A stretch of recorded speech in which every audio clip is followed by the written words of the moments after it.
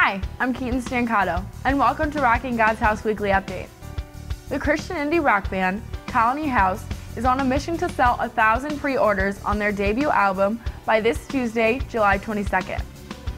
Formed by Caleb and Will Chapman, the sons of Christian superstars Steve and Curtis Chapman, Colony House has captured a razor-sharp alt-rock sound.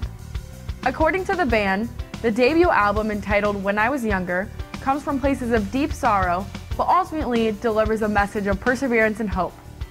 You can check out more info at colonyhousemusic.com and help them reach their goal of 1,000 pre-orders by this Tuesday.